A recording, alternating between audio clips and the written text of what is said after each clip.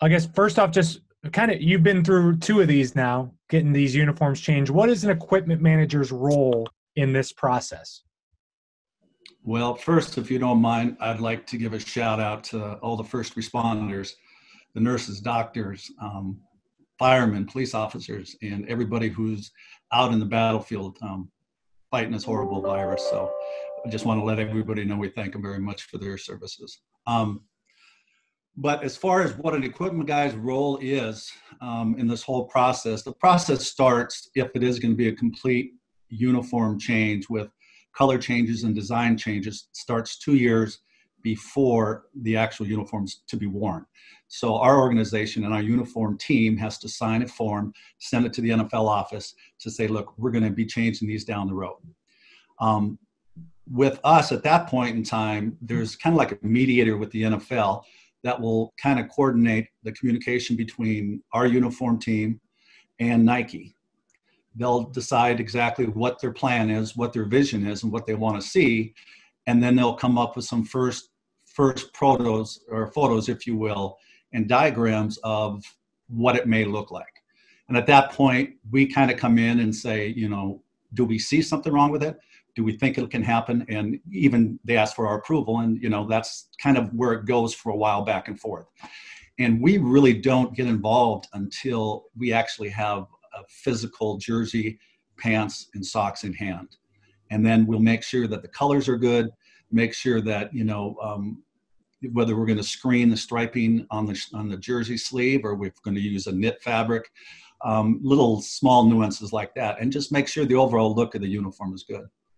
And after, you know, we get done, we'll sit down with everybody. And once we sign off and everything, we wait for the jerseys to start being produced. So I guess then for this timeline, where about in the season were you, and how did this change kind of come about from your end as a timeline? As a timeline, as far as right now, as far as what we're going to be doing, as far as producing these jerseys. You go back beyond before and then to where you are now, I guess, if you can. Yeah, you know, it was just the small little meetings that we had originally, you know, upon the plan.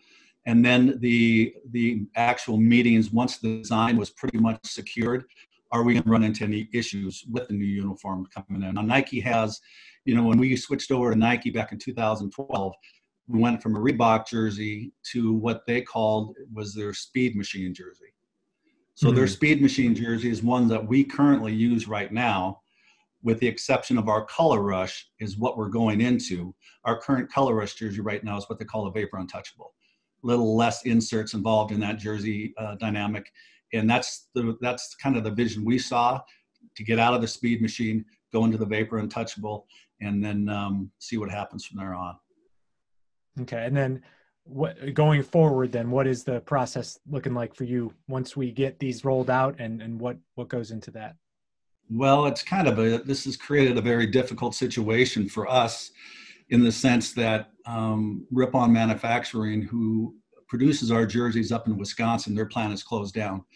So normally we would have our seamstress, Becky, start producing and completing all the jerseys, and she'd be getting started right now.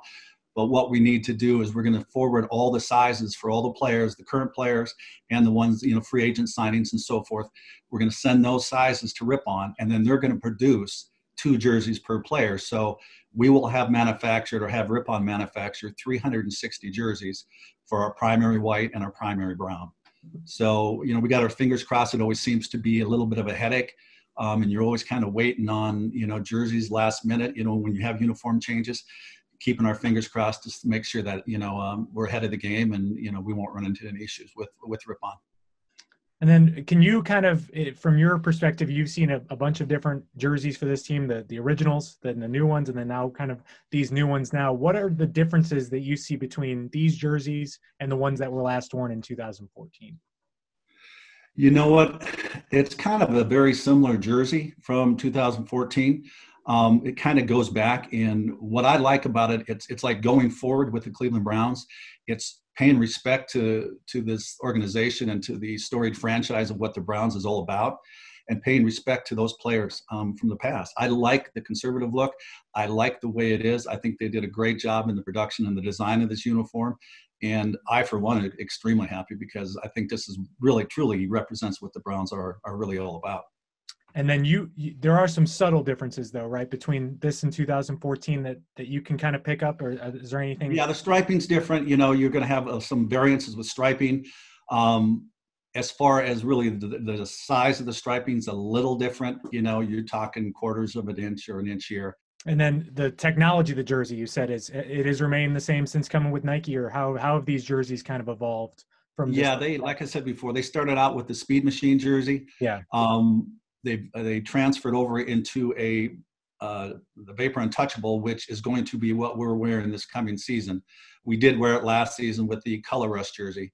It's got less inserts. The fabric is a little more stretchable. It's performance oriented compared to the Speed Machine. And ironically enough, not ironically enough, but unfortunately, Nike is going into a new system next year. Actually, it'll be 2 years down the road because they just canceled with everything going on. It's called the Fuse, which is recyclable fabric.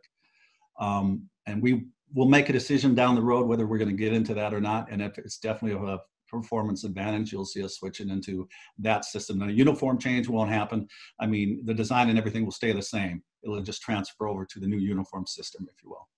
And then I guess you're around those players and everything like that. I imagine the Color Rush was something that went over well with those guys, and it's good. Yeah. And then I imagine that there are some subtle changes to that jersey too, but just the popularity that those had down. Yeah, there. You know what, and I think it was a great move by upper management requesting to change over, because it was definitely a fan favorite of the players, like you said. And I love the jersey, I really did. We did go brown on brown years ago, and I want to say that was on a Thursday night game or a Monday night game where we went all brown, and it really didn't get a lot of good reviews at that point in time. But now that times have changed a little bit, the Color Rush jersey was a big hit. You're not going to see the striping on the sleeves or the pants on the Color Rush jersey this year. It's very simplistic, and it's a great looking uniform, and they all are, for that matter.